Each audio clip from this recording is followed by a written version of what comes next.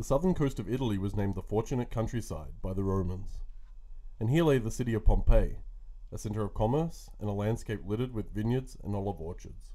Destroyed by a volcanic eruption in AD 79, the city was pristinely preserved under ash for 1600 years before its first excavations. Unfortunately, these early excavators were merely concerned with the acquisition of priceless artwork and brought destruction and irreparable damage to many of Pompeii's buildings. In 1997, UNESCO named Pompeii and nearby Herculaneum World Heritage Sites. In 2003, with Pompeii as the case study, SCI-Arc, through the Cassira Family Foundation, funded the first ever high-definition laser scan survey of a World Heritage Site. SCI-Arc's partner in Italy, the University of Ferrara, brought this technology for conservation to Pompeii and executed a highly detailed 3D scan of Pompeii's Forum and Basilica.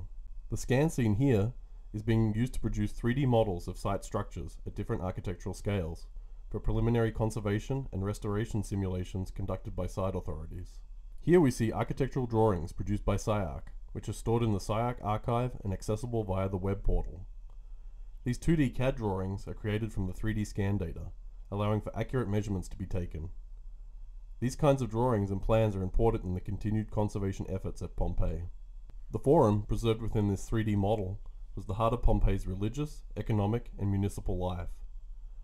The Forum housed the open-air market and was reached by the main axial roads of Pompeii. It was restricted to only pedestrian traffic and was aligned along the axis of the central temple of Jupiter, a temple dedicated to the Capitoline triad of Jupiter, Juno, and Minerva, and placed upon a high podium at the Forum's focal point. To the west of the Forum's southern end lies the Basilica, the main hub of the city's law courts and an enclosed locale for business dealings to occur. This 3D model shows not only one of the public centers of Pompeii, but also one of the oldest known basilicas within the Roman world. Its preservation is thus doubly important to archaeologists and architectural historians. Within the Forum, on the west side of Jupiter's temple, is the Arc of Drusus. SCI-Arc has produced this model from the scan data, which can be used for structural analysis. SCI-Arc uses these models to determine structural stability and the simulated effects of seismic activity using the software application SAP. This image shows deformation of the structure's shape from seismic activity.